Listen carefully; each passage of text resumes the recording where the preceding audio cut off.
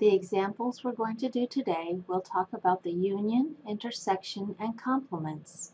We'll be using Venn diagrams to illustrate how these concepts work. In the first example, we're given some information and we're going to use that information to construct the Venn diagram. Out of 40 students, 14 are taking English composition and 29 are taking chemistry. If 5 students are in both classes, how many students are in neither class? Build a Venn diagram that represents these students. So we would first start by drawing ourselves a rectangle which represents the universe. It's also going to contain all of the sample space, and we typically use an S to represent the sample space. The number of circles inside of the Venn diagram will depend on how many events are occurring. So in this first example, we have students taking English composition and students are taking chemistry. So those are actually the events. For English composition, we can just choose a letter such as E to represent the English composition. And then since chemistry starts with a different letter, we could use C to represent chemistry. So that indicates 2 different events. Each circle represents an event.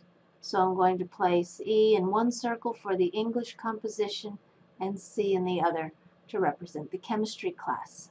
So it would be nice if the information told us how many students are taking both English composition and chemistry, because that would represent the intersection.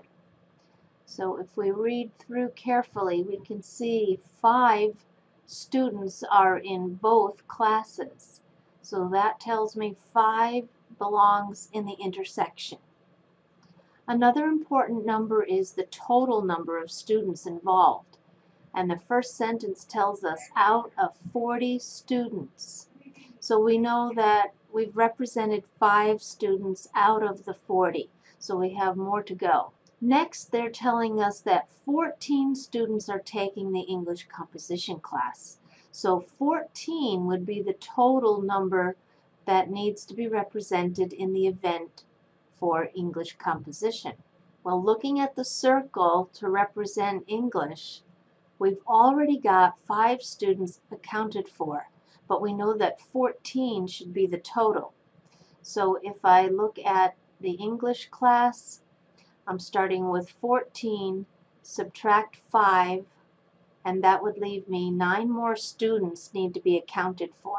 So anywhere here in this circle that's just for English, I can write 9. So 9 plus 5 would make 14 students taking English. Then I'm going back to the narrative to see if there are any other numbers given. 29 students are taking chemistry. So looking at the event for chemistry, I can see that 5 students are already accounted for. So for chemistry class, 29 should be the total. Take away the 5 that are already in the circle, and that leaves us 24 remaining. So 24 more.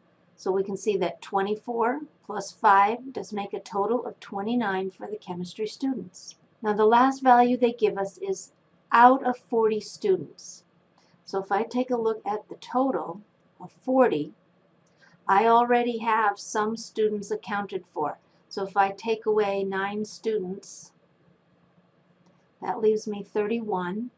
Take away 5 students, that's going to leave me 26. Take away 24 students, that leaves 2 students that haven't been accounted for. So these 2 students need to go somewhere in this rectangle portion for the universe, but not in one of the event circles, because those 2 students are not in the English composition and they are not in the chemistry. They're taking some other course, we don't know what. So they do need to be accounted for. So if we add 9 plus 5 plus 24 plus 2, that will make the total of 40 students that are being described. Now that our Venn diagram is complete, we can find the union of these 2 events, that is, students who are taking either English composition or chemistry. In order to find this probability, we're going to go back and look at the total number of students taking English, and that would be 9 plus 5. And then we have another 24 students involved with chemistry. Although the total for chemistry is 5 plus 24, we've already accounted for 5 students who are in both the English and the chemistry courses. So essentially we're taking 9 plus 5 plus 24. So we'll start with 9 plus 5 plus 24. And that's going to be divided by the total number of students. So if we go back to that narrative, it said there were 40 students who are taking these courses. So we're going to divide this numerator by 40, and 9 plus 5 plus 24 will give us 38. So 38 out of 40 students are taking either English composition or chemistry. So if we just do the division of 38 divided by 40, that gives us 0.95. In other words, the probability of students taking either English or chemistry is 0.95, which is the same as 95%. For our other probability, we're looking for students who are taking English composition and chemistry. So intersection means both classes at the same time. So going back to the Venn diagram, the number 5 is the intersection of the two events. So we're looking at 5 divided by the total. So we know our total number of students is 40. 5 divided by 40 is 0.125.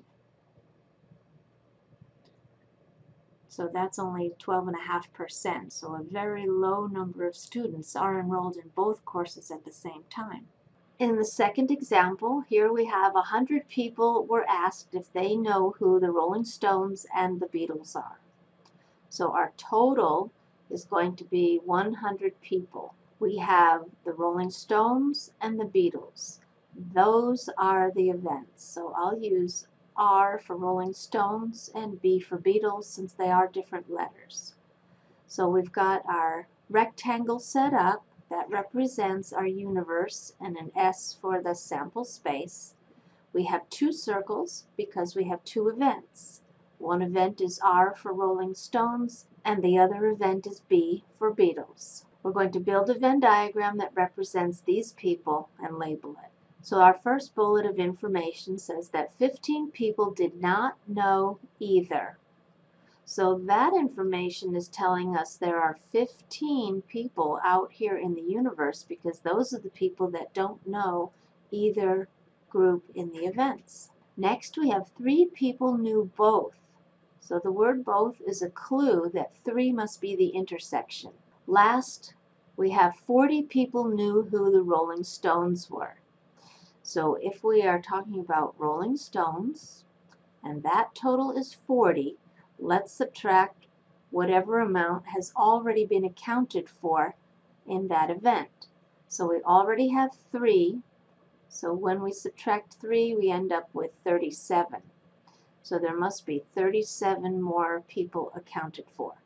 37 plus 3 will make 40 total for Rolling Stones.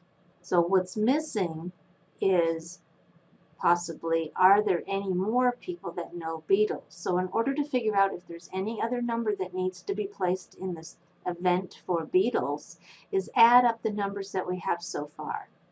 So I'm going to start with 37 plus 3, that makes 40.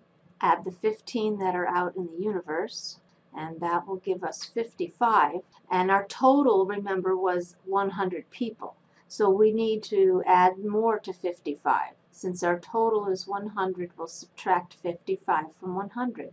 And that will leave us 45.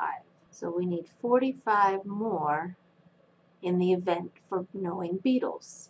So when we add 45 plus 3 plus 37 plus 15, we get the total of 100 people. And that's how we'll know that the Venn diagram is complete. When we look at the complete Venn diagram, there are other pieces of information that we know besides 15 people not knowing either group, 3 people know both groups. 37 is representing the people that know the Rolling Stones but don't know the Beatles. And 45 is going to represent people that know the Beatles but not the Rolling Stones. And now that our Venn diagram is complete, we can find the probability of people knowing either the Rolling Stones or the Beatles. That means we're adding 37 plus 3 plus 45.